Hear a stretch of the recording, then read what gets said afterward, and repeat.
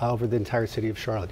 We want to talk about the air quality because that's a big concern for a lot of folks. Yeah, at this point now, right at the moment, very unhealthy. At the time of those flames and the giant plume of black smoke, that was hazardous.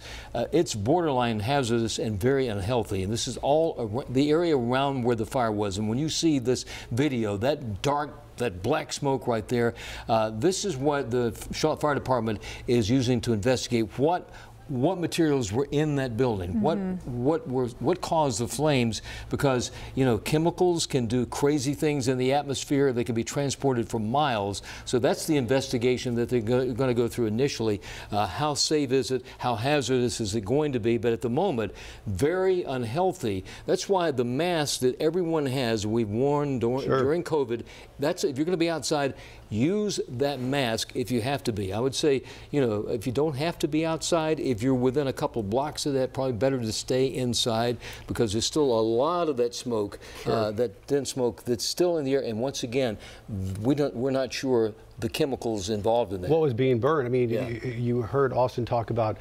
insulation sprayer being used there, which is a common thing.